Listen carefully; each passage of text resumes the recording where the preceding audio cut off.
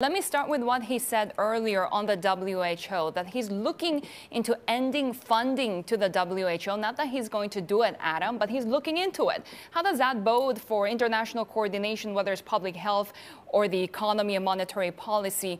And how important is this in order to navigate the pandemic? It's obviously a very bad idea.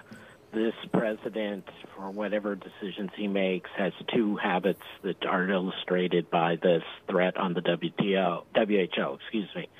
First, that he tends to fire truth tellers, whether they be organizations or individuals. He likes a scapegoat, especially if they're not part of his immediate organization. And second, he likes to threaten organizations and assume that it's all about winning this particular game, this particular round, which tends to backfire when you're in a repeated game.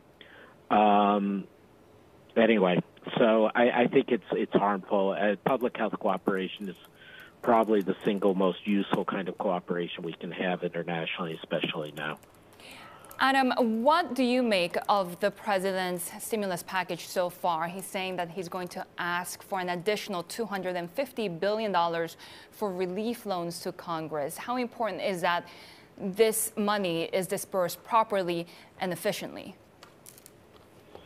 I think we have to give credit to the president, to the administration, particularly to Treasury Secretary Mnuchin, for working extremely well with both parties in Congress and writing a stimulus package that it has the right intent, which is to make it feasible as much as possible for people home during lockdown and not starve, to make it so that as many small businesses as possible can get financing and get through the crisis, that this is essentially a bridge loan for vast parts of the economy and state and local government as well. Because this is nobody's fault, and this is a complete disruption, and we have to try to bridge people until the economy, for health reasons, is in a place to reopen. I think additional money for small business is probably one of the better things you could do if you're going to add on to the package. And again, I want to say it's a congressional administration joint effort that I would give a B+ or an A- to. It was the right scale. It was largely the right intent. The amount of waste was cut down. The amount of oversight was put up a bit, although the president's trying to cut that now. So it was generally the right thing. Adding to it, I think it would be more important in human terms to go for support for the state governments, for SNAP, for Medicare, Medicaid, for their budgets, than even small business right now, because that's the big human need. And the issue with small business is the inability, and I'm not blaming anyone. This isn't me bashing SBA like he bashes WHO. This is just, it is incredibly difficult for the SBA and the Fed and the Treasury to scale up hundreds-fold their loan giving from what they always did at the SBA, Small Business Administration. So, but once the few weeks are gone, the small business is not the main issue. I wish we weren't wasting money on the airlines and other big businesses that have assets and access to finance. But human needs and state and local government financing, I think, would be the best place to add money right now. Adam, how difficult is it to determine economically what the right thing is to do in terms of this being such a fairly unprecedented exogenous shock to the global economy? Is there a risk that, for example, the demand stimulus that we see will actually result in a stagflationary environment on the other end of this?